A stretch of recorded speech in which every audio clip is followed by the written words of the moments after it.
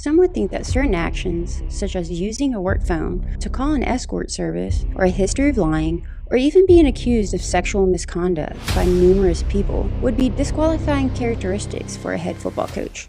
But not in the eyes of Auburn University. They don't give a Hugh Freeze is officially the new head coach at Auburn University, and he comes with a controversial past that carries more weight than some may know. In 2017, he resigned from his position as head coach at the University of Mississippi, after it was revealed that he had made calls to an escort service on a university-issued phone, followed by numerous other violations. He originally told his athletic director it was a misdial, but it turned out there were numerous such misdials. You're so dumb. You are really dumb. As embarrassing as those phone calls were for Freeze, what led to their discovery seems more telling about Freeze's character. In 2016, on the night of the NFL draft, Ole Miss's 5-star offensive tackle Laramie Tussle has his Twitter and Instagram accounts hacked, causing his draft position to drop after a video of him leaked participating in illegal activities.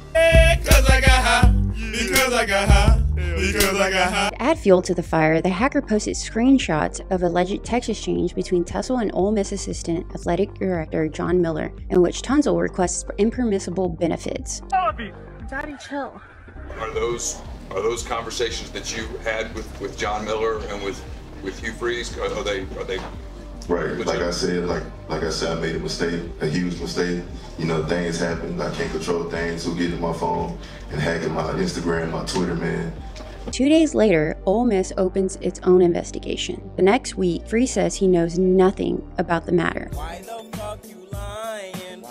Why you always lying? Ole Miss was about to get slammed by the NCAA with 15 Level 1 violations in the program. After it was discovered, there were numerous staff and booster violations involving cash payments, use of automobiles, lodging, transportation, meals, and apparel for players. Freeze knew it would be disastrous because he was in the middle of it. Eventually, they were hit with a lack of institutional control charge and given a 1-year show cause penalty. Ole Miss was about to take on a 2-year postseason ban because of this and a loss of scholarships. Surprisingly, no one knew about this. Freeze knew that if this became public, players would transfer and the recruiting class would decommit their verbal commitments. So Freeze and the school did their best to keep all of it quiet, even if that meant lying. Allegedly, media outlets were repeatedly lied to by the athletic department about the NCAA case. This was because the school kept telling the media that most of the major violations occurred under former coach Houston Nutt and not Freeze, convincing everyone that the Rebels would be able to avoid significant sanctions. It was all a lie. The vast majority of the violations came under Freeze, not Nutt. Freeze knew the truth, and apparently so did Ole Miss. Nutt was furious about being the scapegoat for the violations. He asked for an apology from Freeze, but Freeze wouldn't give him one. Instead, Freeze declared himself the victim. As part of a lawsuit against the school,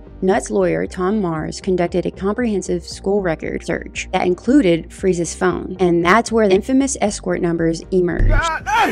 Eventually, the lawsuit was settled, and the school acknowledged its actions and issued an apology to Coach Nutt. Freeze chose to resign after this. The coach calling escort services scandal left a lasting impression on everyone. It was for sure embarrassing for Freeze, but he was able to work things out with his family and eventually got hired by Liberty University and posted a 34-15 record across 4 seasons. But wait. There's more. Hang on to your seat, baby, cause this one's a screamer! Of course there is. In addition to the Ole Miss debacle, while Freeze was head coach at Briarcrest Christian School in Memphis, Tennessee, the same high school from the movie The Blind Side, 3 women who attended the school shared stories of inappropriate conduct by Freeze while at the school. Freeze is back in the SEC, and he's already facing criticism from Auburn fans. Some are questioning whether he should be allowed to coach, given his past. Only time will tell if he'll be a changed man that improves Auburn's football program or a huge bust. So what do you think about Auburn hiring Coach Freeze? If you made it this far, that means you like this video. So please like and subscribe and support the channel. For more sports stories, be sure to check out my other videos here. Until next time, I'm Justine. Bye!